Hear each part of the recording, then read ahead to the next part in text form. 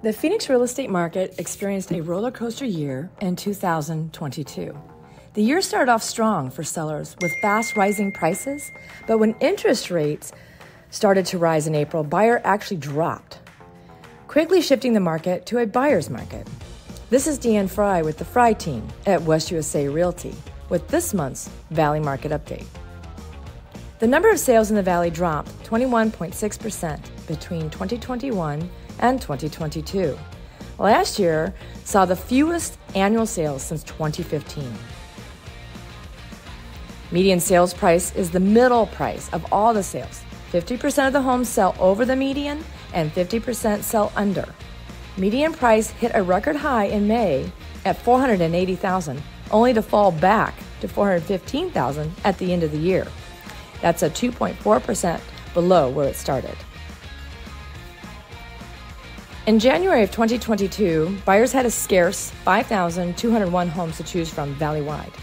But by October, that number had swollen over 19,000 active listings. We ended the year with 15,731 active listings, 191% higher than January. Today's market presents a great opportunity for buyers, but more on that later. Volatility in 2022 was mainly caused by a rapid increase in interest rates, which reduced affordability for buyers needing a loan. We saw new escrows per week drop as interest rates hit 5%, then 6%, then 7%. Thankfully, 2022 is over, and demand has been up since the start of the year, with new escrows last week higher than any week since last June. And even though prices dropped last year, home values are still up for majority of Valley homeowners. Real estate is still a good long-term investment.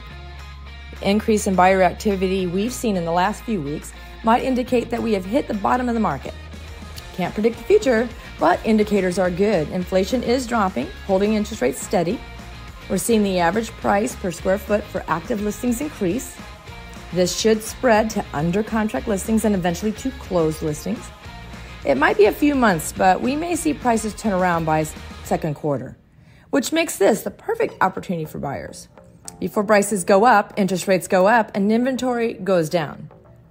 Of course, if mortgage rates climb higher again, all bets are off. Navigating the ups and downs in the market can be challenging, and that's why whether buying or selling, you need a real estate professional like us on your side as your trusted advisor. Again, this is Deanne Fry with the Fry team at West USA Realty.